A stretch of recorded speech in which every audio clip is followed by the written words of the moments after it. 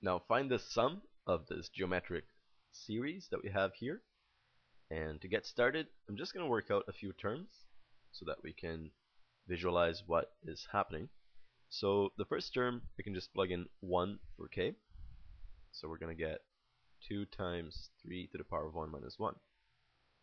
Then we're going to add the following term. It's just going to be 2 times 3 to the power of 2 minus 1. Because we just plug in the next number after 1 for k. And I'm going to put a dot dot dot here because I don't want to write down every single term.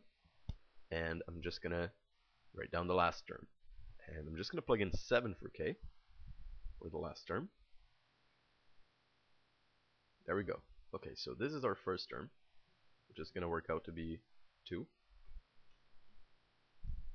Because 2 times 3 to the power of 0, this is 1 minus 1 is 0. 3 to the 0 is just 1. So 2 times 1, just 2.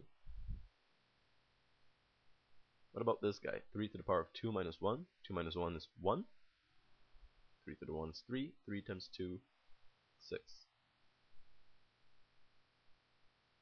And there we have the last term. And the last term will be 2 times 3 to the power of 6. 7 minus 1 is 6. And 3 to the power of 6 is 729 times 2, 1458.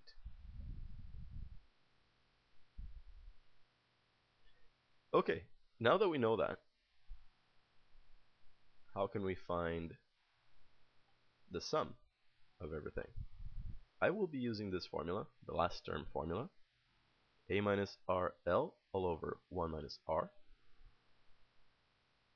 With this formula, we can just plug in the last term, and we don't even really need to know how many terms there are. In this case, we know there are 7 terms, right? Because we can just go 7 minus 1 plus 1 to get the number of terms. That's just in case you were wondering. So n is 7, but we won't need to know n for this particular equation. So a, the first term, is 2 minus r. What is r? The common ratio will be just 3. How did I find that out? Well, you can just take one term and divide it by the previous. So 6 over 2 is 3. So 3 times the last term, which is 1458, all over 1 minus 3. Great, so I'm just going to quickly work that out on my calculator. So 2 minus 3 times 1458 is just going to work out to be negative 4,372. And we're dividing that by negative 2, of course. So the sum works out to be 2186, or 2186. That is the sum of our series.